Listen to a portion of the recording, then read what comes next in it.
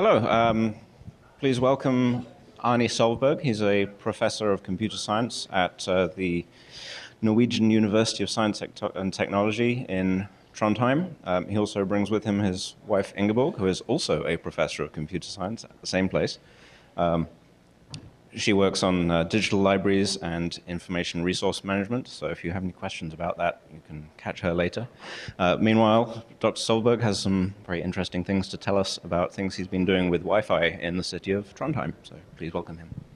Thank you. Hi. We've been very, very interested in getting in contact with you guys at Google's after we saw all of the nice writings in the newspapers about the Wi-Fi net in Mountain View, not to speak of San Francisco. And it's very hard to get anything out of the newspapers because they are short pieces, you know, so we are very curious, have been very curious to see what the technicalities are, what you're really doing. Because we are trying to do things in Trondheim, and we are trying then to put a wireless network in place, a wireless broadband in place in the city. And I'm going to tell you a little bit about that now, and also to talk a little bit about some of the sort of, should I say, political questions that naturally will arise, because this is new stuff, and I think everybody are a little bit uncertain about what the future will bring on this. We see that the telecoms, for example, react in interesting ways sometimes. And so on.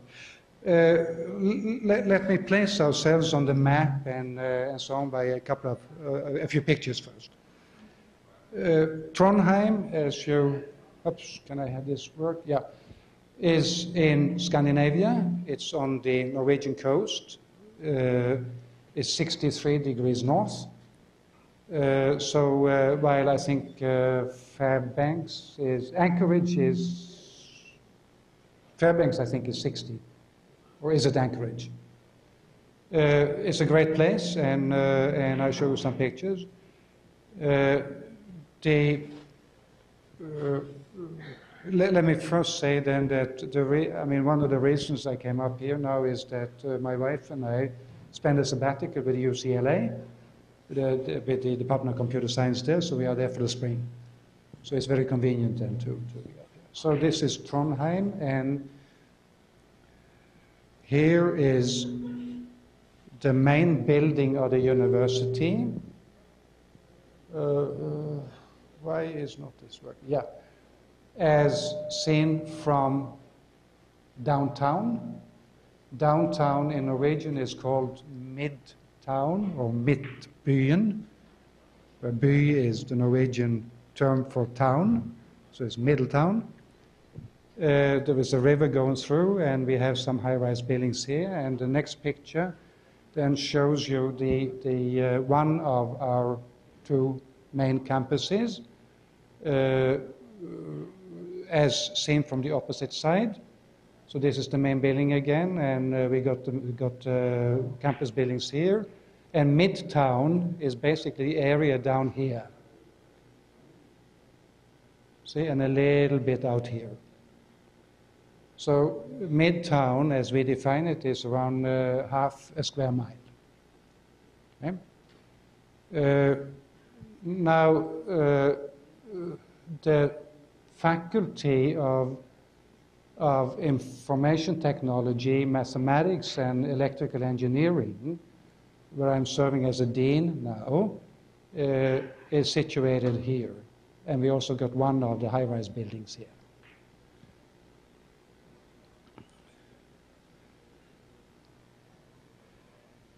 The town looks something like this. You see, what I just showed you, the picture, where the main building and the university campus is up here. Then the picture that I showed you covered most of Midtown, which is here, which is around, as I said, half a square mile. Then we have the campus of the Technical University, which is here. We have student dorms, which are here, and we have a campus for the humanities, which is up here. We have marine technology, which is here, and we have some other facilities, some other buildings around here. The distance from the humanities social science campus down to Midtown is around 4 miles. It's 6 kilometers en route. There is a public bus going here where the yellow stuff is, and it takes around 20 minutes then from downtown and over here. I mean, if traffic is not too heavy, and traffic is never heavy. We plan then to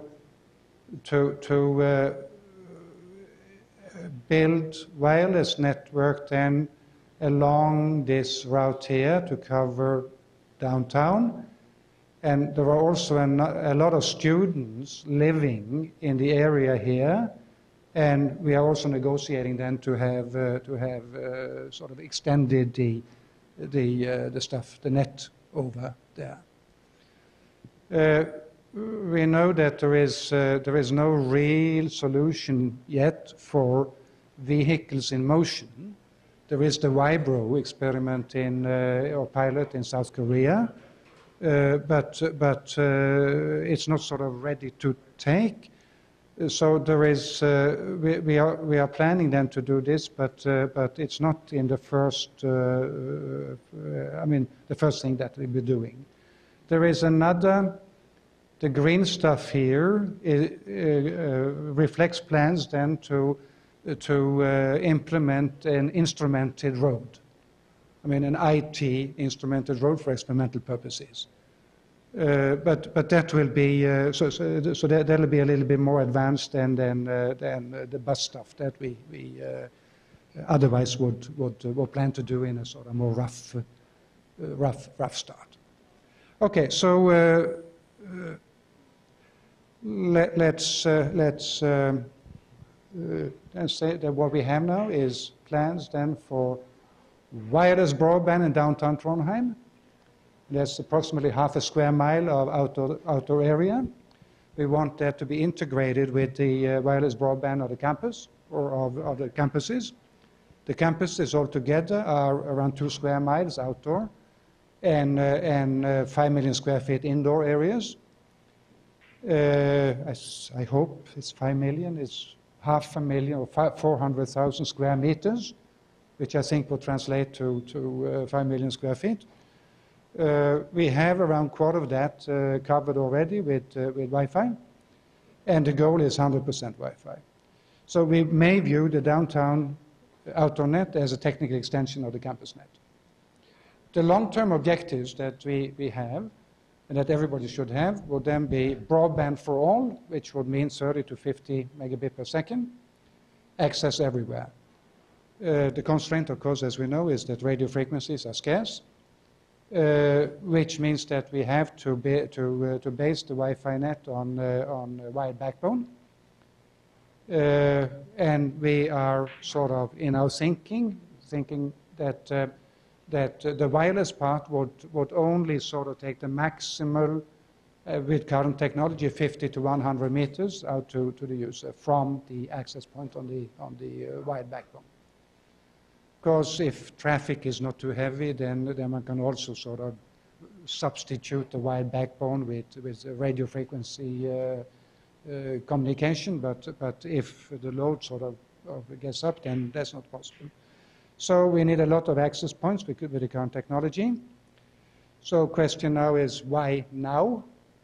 And this is a sort of printout of the traffic statistics of the campus. And shows then how the volume of wireless internet traffic has increased and from 204 to 205. So it's approximately doubled. And it's going to double now also next year. So students are sitting everywhere and with their laptops and using the facilities that we got already. So it's coming very fast. We also know that the development and of this small stuff, I mean the smartphones, everything is going very fast, and so that's the way things are. We just have to do this, and we have to do it fast, and things will change very, very fast in the next years to come. Because we have to realize this in several steps with different technologies. So we are using, like I suppose most people would do now, the 802.11 technology, unlicensed frequency, garbage band, because users already have Wi-Fi compatible devices. This is the way we can reach the users. The complementation and replacement of new technologies, for example, WiMAX, or the 802.16 technology, or others will, of course, be done as they become available and as the user's equipment then will be able to take it. This is downtown, and from, I don't know if it's Google Earth, and so downtown here, the river here, and student dwellings up here, or student dwellings. They have bought apartments and stuff like that. So it's pretty full of 20-year-olds, very few 2-year-olds, and even fewer 60-year-olds. So this is the situation, and what we do then is to sort of course build in then with a couple of hundred access points in this. I may, for those of you interested in history, this place here is the harbor from which Leif Erikson started out his journey then to discover Newfoundland and America. He had spent the winter in Trondheim with relatives, and in the summer then he set out to go back to Greenland. He stopped then for a couple of days in Iceland, and then came out into this terrible storm, which brought him then to Newfoundland. I mean, just for a digression, of course, but the next stage here would go something like this, that we would extend then with the technology available then, the WiMAX, Vibro. All of you are familiar with Vibro? No. Okay, Vibro is a South Korean pilot which they set up then for mobile situations, for cars or autos then to be able to take broadband. It's in a limbo right now, I heard. And the reason is that they got into quarrel with the state-owned and controlled television company. In order to have economy in the Vibro, then they have to offer downloading of television to be able then to charge for that. And the state-owned television company sort of exerts the right then to a monopoly on all television. So it'll take a year or two, I think, then to work this out.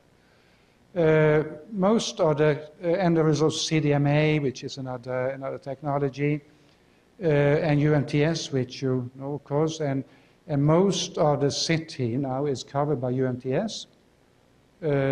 So we already have a sort of half megabit coverage of a lot of the city.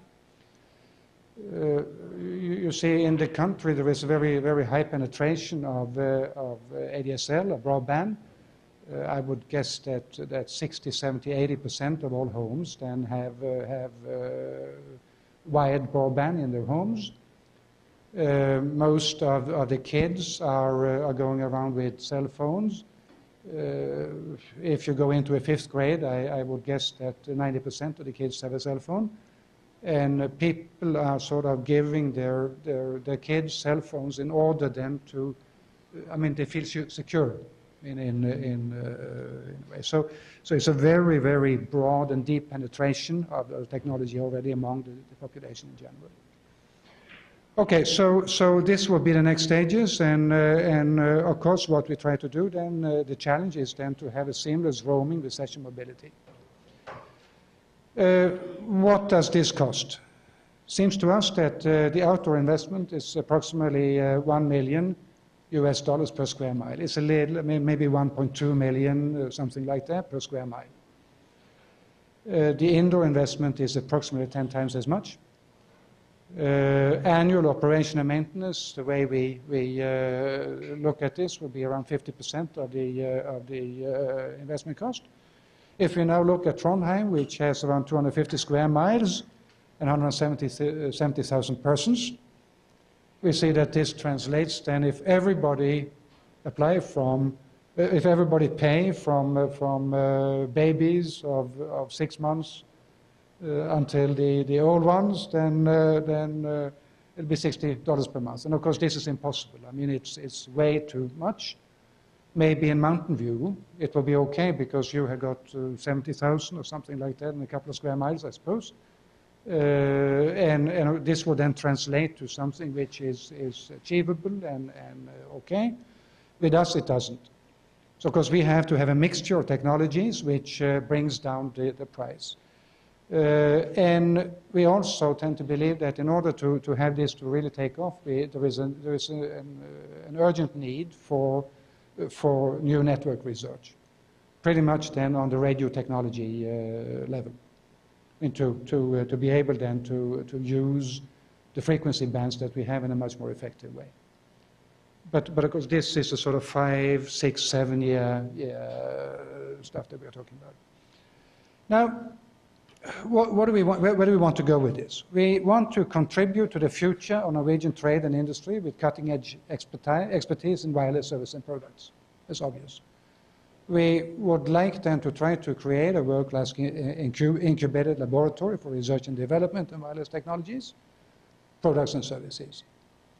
And we would like to make Trondheim and NTNU more attractive to students and technology-based business.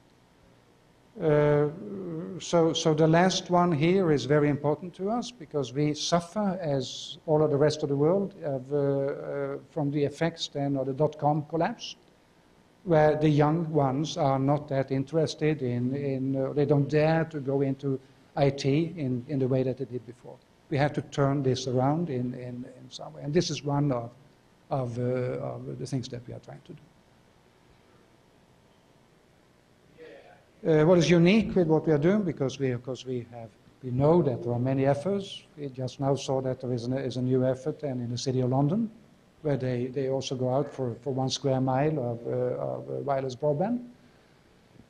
We try then to come up with a duality between R&D and commercial utilization. We want to have a stable network running on state-of-the-art technology, and so that we can implement commercial services on that and experiment with that. And we want also to have a platform for R&D and new products. So what we are doing then is to when we are setting up, what do you call it, the brackets, I mean, where we put the access points up in the light poles. Huh? Bracks. Yeah, I don't know the English word, you see, bracks. I mean, okay, we are making room for 4 parallel networks. Okay, so that people who come in with a great network idea, with great new stuff, okay, come, put it up, make it available for the people around, and if they want to chance take a chance in using it without being guaranteed a sort of level of support that they'll have on state-of-the-art, then fine. So we make provision then for 3 experimental networks in parallel with the other stuff. We will build a service platform on the normal, sort of the guaranteed state-of-the-art technology with mobility, positioning of users, and security. I mean, we know, of course, that we can pinpoint the users to within 5 meters or something like that with this technology, and if they are willing then to be pinpointed, and they have to have a say, of course, then we can provide the positioning information system which takes advantage of localization. Security is, of course, a big problem, and the target groups, nomadic and mobile users. We want to provide outdoor coverage and indoors at malls and cafes. The intention then is to have a seamless net which is sort of going from inside the buildings and out and everything hanging together. When we can achieve that is another question, of course. But we're already talking to mall owners in downtown who are interested then in having their malls covered in the seamless network with the outdoor areas. So we'll see what happens. We do not intend to compete with XDSL or with DSL. ADSL is called with us, and whatever comes, and cable. I mean, this is not our intention. I'm not quite sure whether the other guys believe in that, but it is not our intention. We start out with the customers that we see, the target groups now, are R&D companies who want them to do experiments, and also big users, like our university. We have around 20,000 students. In the other colleges in town, there is another 10,000, so altogether there is a sort of student population of 30,000. In our faculty for information technology, electrical engineering, we have around 2,500 master's students, 500 a year on a 5-year program. We have 250, 400 PhD students, and of course, so altogether 3,000, something like that. And of course, these are then early adapters. They are people that we would have then to recruit then for okay, so the next would, and we will give this for free to them. The next will be service developers. We would like then to develop new services and have companies in to do that. And then private individuals and businesses. So the applications, research and development, business models, user patterns, services, production, and so on and so forth.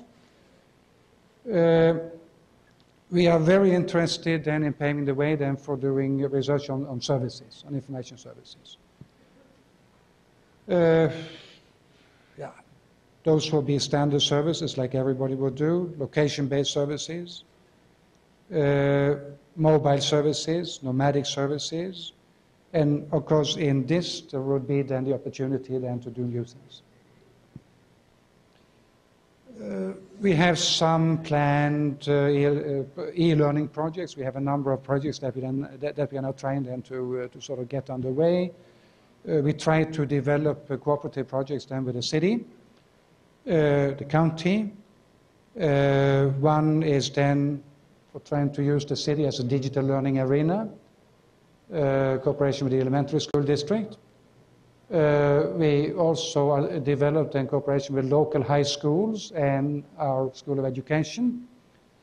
We try to develop a context-independent information system for the new students when they arrive then in the autumn, and so on and so forth. So this is just one of the strands. Now, the open questions, coming here now, and that is which services will people pay for? I mean, with the high penetration that we already got and in the broadband, in the homes, then for people then to pay something extra for having this wireless downtown, there must be some extra services which makes it worthwhile. And I think this is because we do not have the situation that you have, for example, in New Orleans and Philadelphia and so on, where they try then to build a wireless network which will reach into people's homes from the outside.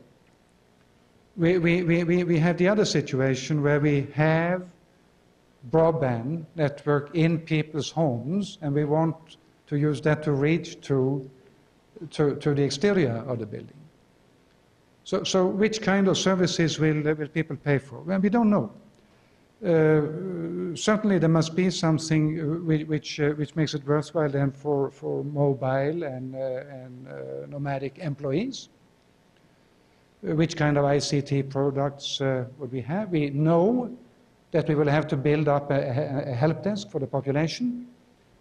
I mean, because we know the trouble that we get into when we take our own laptop and try then to sort of go into the wireless network in a motel here or there.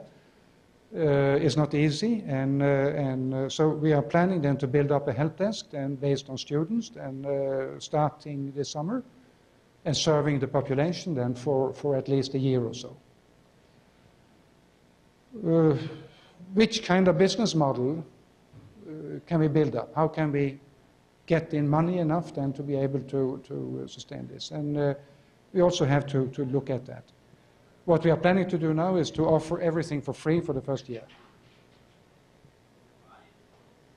What about citizens' privacy protection? We know all of these problems.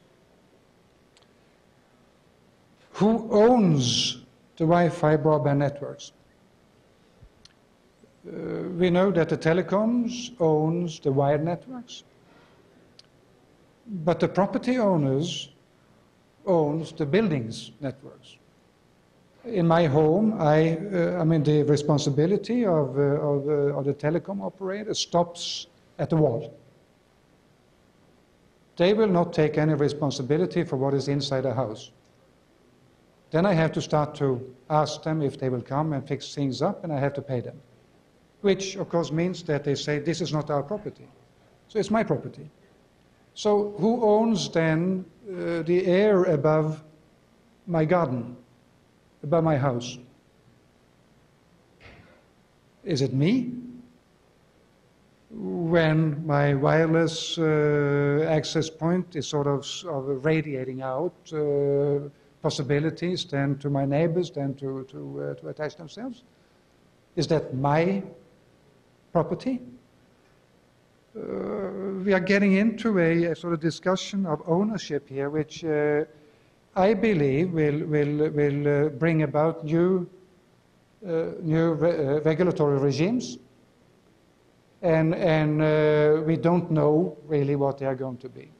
So when we start and is sort of developing this, I believe that we are defining new competition arenas. Because I mean, the way we have had it until now with the telecoms has been that the telecoms, they have tried in a way then to be vertically integrated, to control everything from the copper in the ground to the services on top, and then they make possibilities then for people coming in with the content services, then to make a deal then with those who own the copper. I think, I mean, it is. I don't believe that this is a sustainable model. I mean, not with players like Google and Skype and others then in the game. So, but which kind of model would we have then? I would certainly like them to see a kind of horizontal organization with service provision in value chains, and then with the definition of new competition arenas for the different kinds of services. And then which new network technology will we have. The way we organize the project then is that we have an infrastructure project, and we have a net laboratory project, and an information service development project.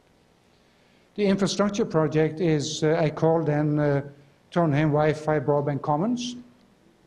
The concept of commons is known. Okay, and I think the concept of commons sort of in some way says that the air above us, in the streets and so on, is the public's ownership. The public, I mean, the population owns this. So it's in a way a commons area. And so we start out with that philosophy in the bottom. The owners here will be NTNU, University, the city of Trondheim, the county, and the Chamber of Commerce. So we are organizing those, and they come in with a quarter of the money, the necessary money each. We have a net laboratory which we are about to start, and we will own that in cooperation with the industry, but then inviting in whoever wants to come in and rent a part of the brackets. Okay. We are setting up also then for information service development projects then where we are talking then to companies like Accenture and so on to come in and do whatever they feel like doing. The success criteria, we believe, is the early mobilization of many users. The early mobilization of many users. And we come up then with the first priority will be then the 30,000 students that we got, because they are the easiest to mobilize. Second priority will be the elderly, those of an age of more than 27 years. But the younger ones first. The younger ones first. So we are also then trying to make this to cover the high schools and junior highs then in the area that we cover, trying to involve the kids then in doing things, doing projects based on this, and so on and so forth. If we succeed, okay, we don't know, but again, this I believe is very, very important in order for us to have success. We also believe that we would have to develop new information services adapted to mobility. Homo mobilus. I mean, I don't have a sort of classical background in Greek and Latin, but I mean, Homo mobilus. And we need to have new network technology for lower costs. It's too expensive the way it is now. We will never succeed unless we get the cost down. And we need to make students and grown-ups have lots of fun with the new technology. If we can't sort of achieve that, then we will not be successful. The progress plan is my last slide. We take the lower part of the river, and the lower part of the river this is Leif Eriksson's start point.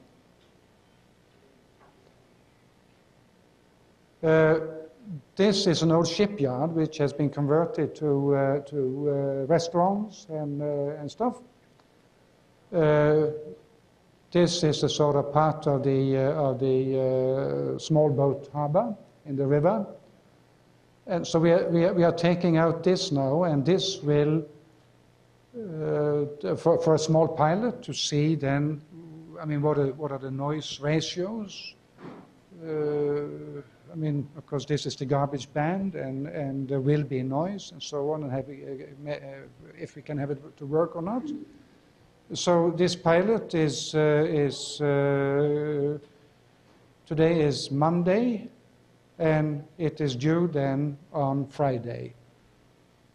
I mean, to work. So I'm going home to Norway, to Trondheim on Thursday, arriving Friday, 2nd March, and I'm going to inspect it then on the 6th of March, 7th of March. So I hope then that'll work. The next one is 15th of August, when the new semester starts and the new students are coming. So we try then to have Midtbyen then as an extension of the campus network. Then with 200 access points down in Midtbyen, and to have this work then. And then we just cross our fingers and then hope that things will work out. And again, this is the university's logo, the city's logo, the county's logo, and the logo of the Chamber of Commerce, which go together then for the infrastructure, and we invite them, everybody then to come in and join in if they feel that they would be part of the fund.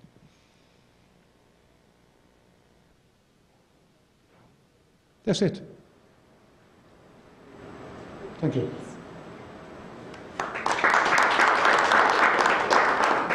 Any questions? Any remarks? Yep. So it sounds like you're pretty close to deployment. So how are you controlling access? Is it just wide open access points, or are you going to capture, or what? What we are going to do is to have the large users behave like their own ISPs. So the university will serve as an ISP for the students and the employees at the university. We'll use a VPN type of channel, so that everybody who wants to go into this have to have some deal. I mean, either with a normal ISP, of which there are ISP, of which I think there are 3 or 4 or 5 active ones in the city, or they have to have a VPN connection to their employer. So we are going to do it that way. Also because we need to be very careful not to start a head-on competition with those who make a living out of selling internet services the way it is. So this is the way we're going to do it.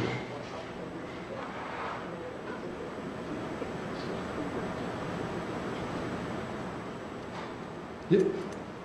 Have you considered at any point in your studies giving, actually employing people's, like the inhabitants of Trondheim's access points at home as part of your mesh? Yes, we have.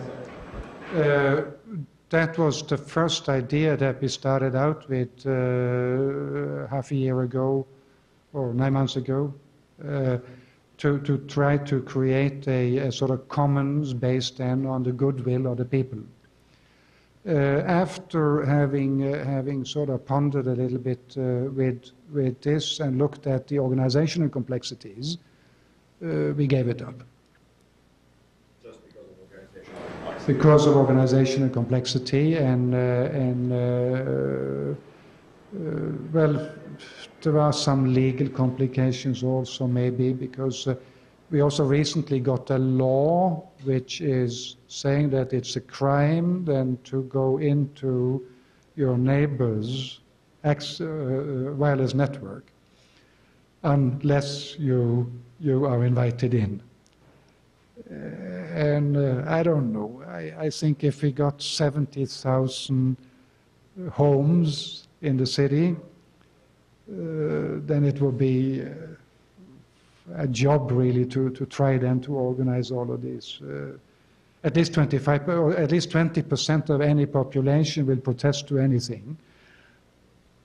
Right, but I mean, the way I see it, right? I mean, if the router, if the wireless piece of equipment, hardware, was accessible by the organization that is putting this together, then the organization can manage it with the blank approval of whoever takes that into his home. Yes, but we also have to consider that there is no software available as we knew of half a year ago that would give seamless roaming over a number of different technical brands.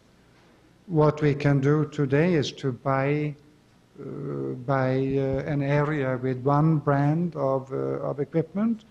We can manage roaming within that brand of equipment, but then for a city of that size, no, we gave it up. We believe that will be beyond our capabilities. I mean, the way I'm sorry. The way I see it, the individual would actually get the equipment from your organization. So everybody would have the same equipment, and they would pay for the equipment in exchange for getting the right to actually have access in the city. Yeah, but we have a much better model now, and that is that we will offer this for free then to all of our students and so on as an extension of the campus network, until we have developed services which makes this economically feasible. Because it's quite clear that we can do things now for the first year, maybe 2 years, without having income to cover the expenses, but we can't do that for 5 years. I mean, we need to develop a sustainable business model for this.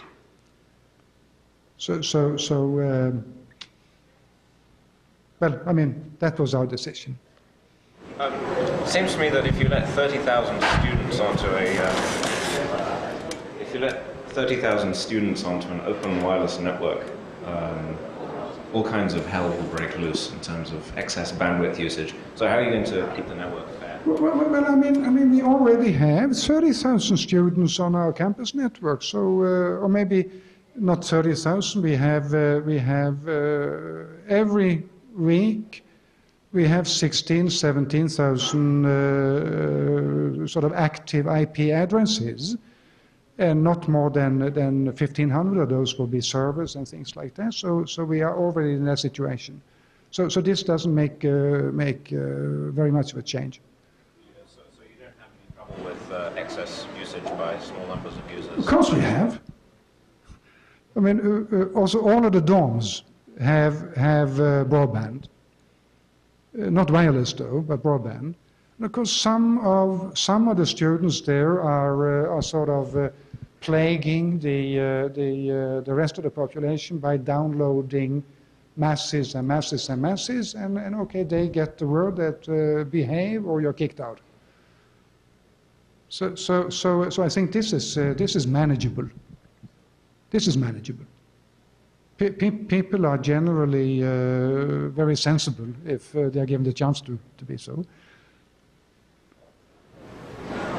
Okay?